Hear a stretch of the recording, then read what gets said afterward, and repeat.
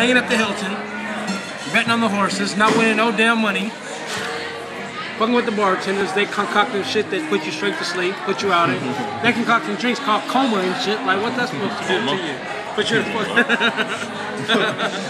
you in a straight coma. I'm fucked up before the show. I got a couple hours to sober up, so I'm gonna finish my peanut Gregorio. Peanut what? Peanut Gregorio. You call it a peanut? Peanut Gregorio. It's actually a pinot. What do they call it? Pinot? Pinot, yeah. Pinot Noir? Pinot Noir. Yeah. Whatever. Right. I'm gonna finish that. I think that's probably gonna be like the last thing I drink before I get on stage. Cause like when I drink and go on stage, I tend to forget what the fuck I'm supposed to go up there and do. Oh man, don't tell me this shit right now. You don't tell me this shit right now. Yeah, I tend to forget. So I'm gonna sober up before drink that water. Yeah, drink that water. I'll be good. I got like 3-4 hours. That'll be. Now I'm not about to be embarrassed out there by myself. Right. My money, my fucking money, Johnny.